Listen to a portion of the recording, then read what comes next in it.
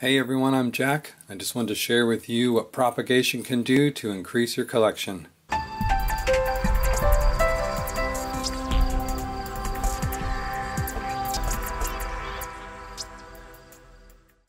So all these little babies are either gifts or were propagated from my own collection. And in just a short time you can see that you can build up quite a lot of babies. And one of the oldest ones only goes back till about August, and that was this Karlsson here. I don't know which one it is, and when I brought it home, it was gifted to me from a store. And when I brought it home, it looked pretty ragged. And like I said, since August now, it has really shaped up to be quite pretty, and it does need to be transplanted. But I'm probably going to wait until the spring. I don't really feel like doing any transplanting during this time that they're supposed to be dormant. Here in front of it is another Karlsson. This is the Longiflora coccinea, and it's got a planted cutting here and then another little leaf just sitting on top of the soil to hopefully try and root that. Over here in the back is a tray of Pearl von Nürnbergs, a sedum leaf, and two little pieces of orc ear trying to root. And the Pearl von Nürnbergs are doing really well. There was one of them that kind of didn't make it, and the sedum has got some roots, and the little orc's ears are trying, but so far nothing on those. And then next to that is a little grouping of crown of thorns. There's three in this one little pot that are already blooming, and it's only it's probably from maybe September, and they looked really bad at first, but they snapped right back, and now one of them is blooming.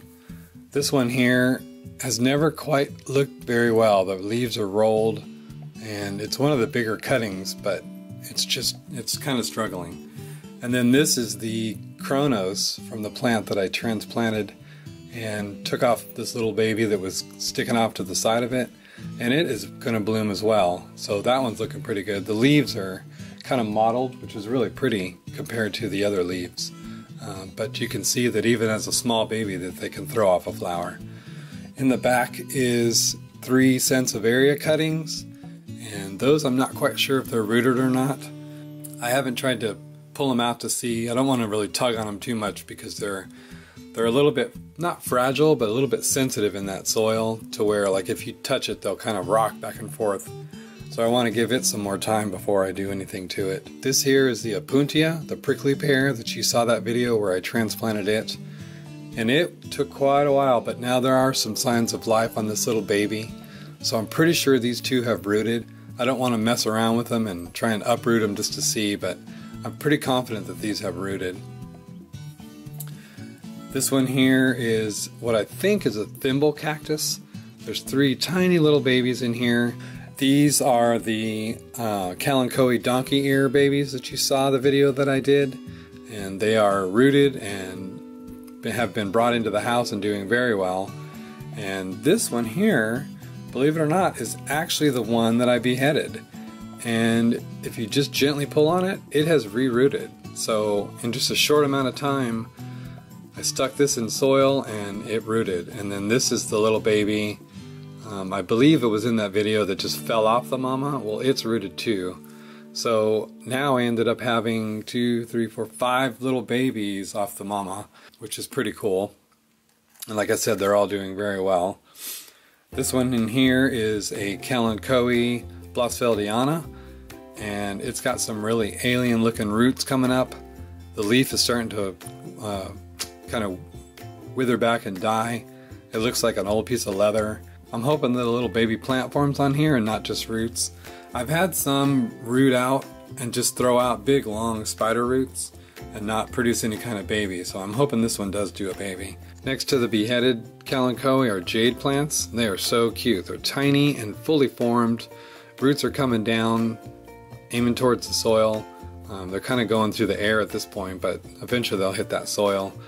Those are so cool. Those were just 2 leaves that I pulled off some jade plants that I had transplanted, and they're doing very well. This one here is a baby of a sedum firestorm. There is one little plantlet coming off, and you can see like how small it is based on the eraser of a mechanical pencil. It's very small. This other leaf here didn't quite make it. I don't think there's any roots coming out, or I definitely don't see any plantlet on there. So this one's doing well. I have to kind of be careful with it because when I water it, it tends to flood out this tiny little pot. These aren't the best choices I've discovered for putting any kind of plants in.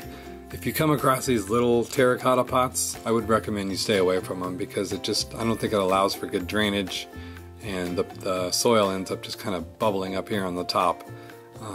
Also, a cause of that could be the soil is just too dry and the water can't saturate into it, but all in all, I would kind of stay away from these tiny little pots if you can. Over here in this little raspberry clamshell are 3 little cute echeverias. This one here is so cool looking. It's like fully formed baby mini echeveria. And this one here is a little bit deformed. It's got some leaves coming out off to the side, and the rosette itself it's fairly formed, but not quite as much as this one here. And then this little baby here was doing pretty well, and then suddenly it sort of took a nosedive and is not doing very well at all. But it is still alive, so I am trying to nurse this one through and get it to looking like this one here. And this is another little oryx ear that actually has a little baby on the very tip. That's pretty exciting to see how an oryx ear looks from, you know, a tiny little plantlet. And then up here in the front are Pearl von Nürnbergs. All 3 of them have little babies formed on them. This one here looks, it's very strange looking. This one is starting to shape up, as is this one here.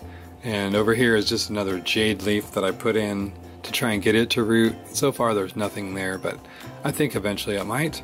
So the Pearl von Nürnbergs propagate very well. 1, 2, 3, 5, 7 of them. All have little babies coming off of them, so that's, except for one that passed away, that's pretty close to 100%, you know, propagation rate for Pearl von Nürnberg. So that's pretty cool to have that many of those. And in this little tray here, oh, these are the Kalanchoe longiflora. I've been struggling with these things. I've tried everything. They're currently on a heat mat with a light on them. I've tried giving them water with liquid seaweed extract in them to try and boost them along. I've tried a cooler temperature, a warmer temperature, more light, less light. It's really been kind of problematic for me that I just can't seem to get them very big. And you can see, comparing to the size of an eraser, how small they are. I've had these quite a while, and I just would think that they'd be bigger by now, but they're still alive. They're still struggling to grow. There's 1, 2, 3 of them.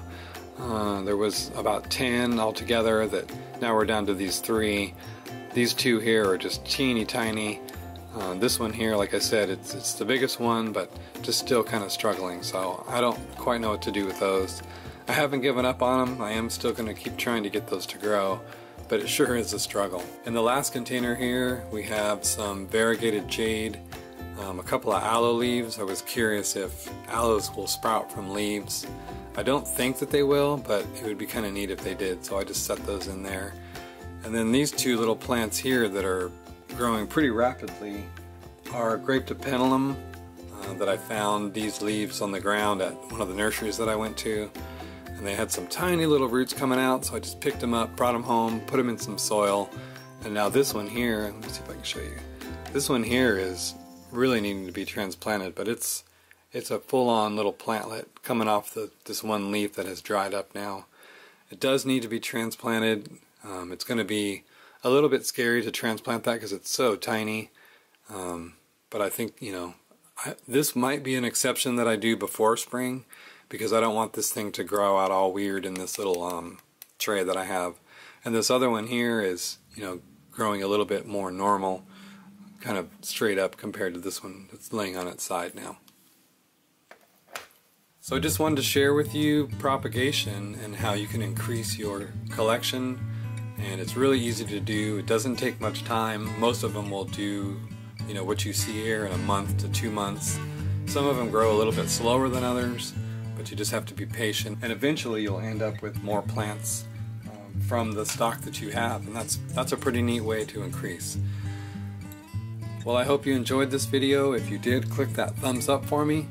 Consider subscribing to see more videos. And until the next time, thanks for watching.